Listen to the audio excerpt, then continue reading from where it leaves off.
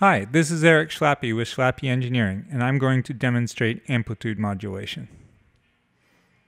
Quick rundown of the modules I chose to use to demonstrate amplitude modulation. 2 angle grinders as the oscillators. The angle grinder is a quadrature sine wave oscillator, all analog with wave shaping capabilities. The 4Q. The 4Q is a prototype discrete core linear 4-quadrant multiplier built for personal use. It also works great as a VCA. We'll see if I ever release it or do anything else with it, but it's what I'm demonstrating amplitude modulation with. You don't need these specific modules. Any decent sine wave and 4-quadrant multiplier or ring mod or bipolar VCA should work for this. I also am using maths in the patch for my modulation source. 2 LFOs/envelopes with a built-in mixer and attenuverter, super handy for just about everything, and this Weld dual VCA 4-quadrant multiplier, which is another prototype of mine. Amplitude modulation comes in a bunch of different forms. The biggest differences are really whether the modulation is at or below audio rate. Below audio rate, the form you're most familiar with is when you apply an envelope or an LFO to a VCA and you create separate notes, or just use it to control the volume of a signal. So our carrier is this strange wave shape, the green trace. The modulator is this blue trace, which is just a really slow sine wave. And the output is the red trace. You can see that as the blue trace goes through 0, the output goes to 0. Now, in this particular case, since I'm using a 4-quadrant multiplier, as the modulator goes negative, then the signal actually inverts. We'll come back to that in a second.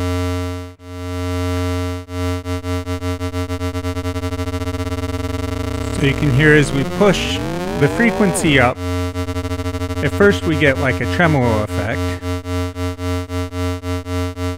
And then as we keep pushing the modulator frequency up,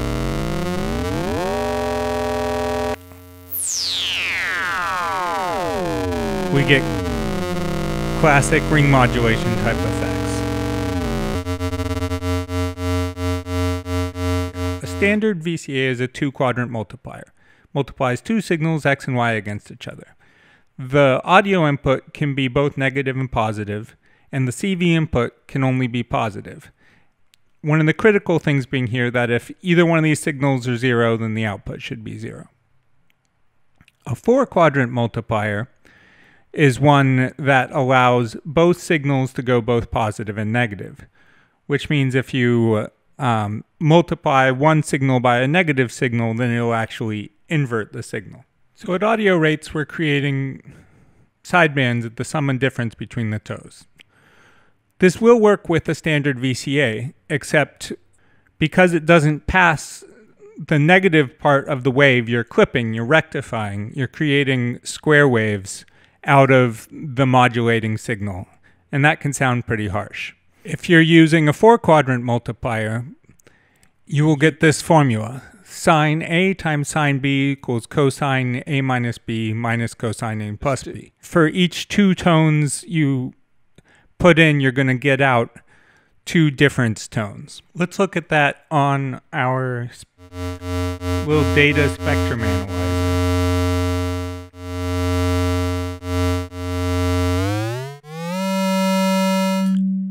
We're going to bring the carrier down to just a sine wave. Just a steady DC for the modulator at first. we can see that the carrier is just one tone, a single line there. Now if we take our modulator and slowly bring it to audio rate, we will see that one tone separate into two sum and difference tones. And if the sum and difference is high enough, you'll actually see that bottom line go through 0 and back up. It is worth noting that there is such a thing as negative frequencies. So if you use just two sine waves, it's not that interesting because you're only creating these two tones. But if you bring one of our signals, so let's bring in a DC bias. Now our carrier signal is some weird jagged shape.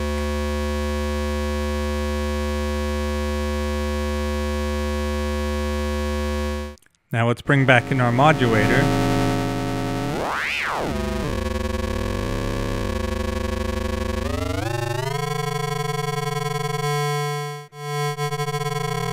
And each one of those harmonics of the carrier gets sum and difference tones. So the more harmonics the carrier has,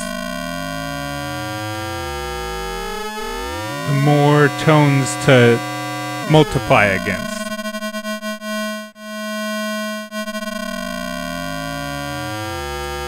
If we bring in harmonics for the modulator, all of those also get sum and difference tones. It can get quite noisy. It's worth thinking of it as all the sine waves that make up each waveform, and any waveform can be thought of as a sum of sinusoids multiplying against each other. I did mention that this can be viewed as ring modulation. I'm not a huge fan of that term because it refers to a historical implementation of this circuitry, which is still sometimes used. It's a ring of diodes, but it's not always easy to get good results out of that circuit. In this particular case, and probably most implementations you'll find in modular systems, your 4-quadrant multiplier is actually two VCAs, one that passes signal when the modulating input is positive, and one that passes signal when the modulating input is negative, and that one is inverted. In this particular implementation, I'm using discrete transistor long-tailed pairs, but more often you'll probably see a couple of VCA chips. There are also actual 4-quadrant multiplier chips, but they are generally fairly expensive, and there are relatively few modules that use those. So a frequency shifter is made when you select only one of these generated tones. This is how AM transmitters work. AM receivers require filtering and at least one other multiplication step to get one of these sidebands and shift it back into audio rate. It's worth mentioning self-amplitude modulation, which isn't always interesting, but it's worth knowing about, where if you modulate one signal by itself, you can get interesting wave shapes, but generally subtle variations in tone, because you're essentially squaring the wave shape. So if you put in two straight lines, you'll get an x squared, which is kind of like a sinusoidal shape. Here's a simple patch using amplitude modulation.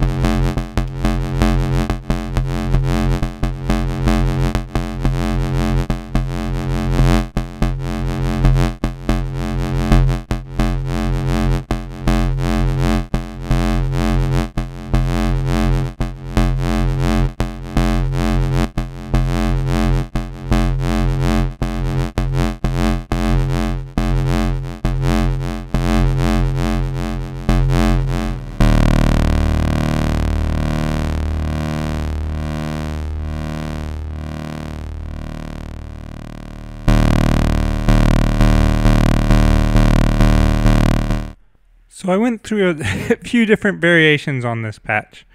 So the first angle grinder here is our carrier, and it's going directly into the audio input of our 4-quadrant multiplier, VCA ring mod. The second angle grinder is going through a VCA into the mixer on maths. The first channel of the maths mixer is being used as an envelope and is being mixed, or LFO, and being mixed with the signal from the second angle grinder, and the second channel of maths is controlling the volume of the second angle grinder, so that we have control both over the overall volume and the amount of amplitude modulation. Let me get this back a little bit.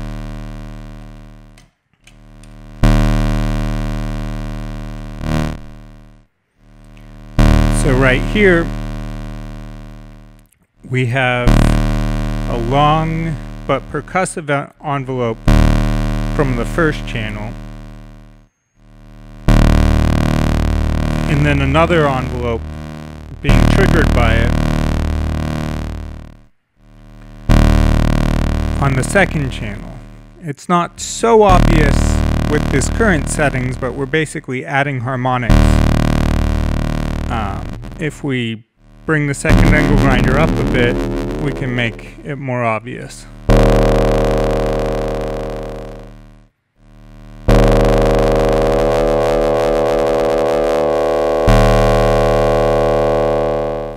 There's sort of a classic AM bell tone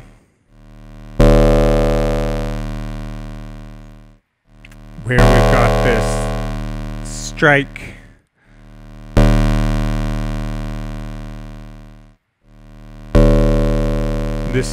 caused by the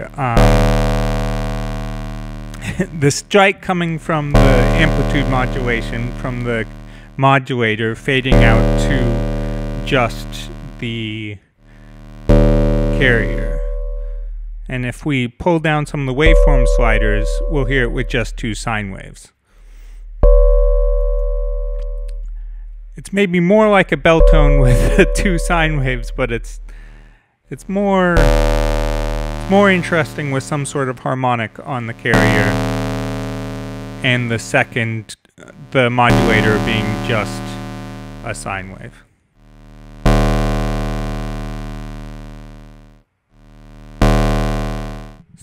So again, I want to say what makes a patch interesting is dynamic modulation. In this case, modulating the modulation.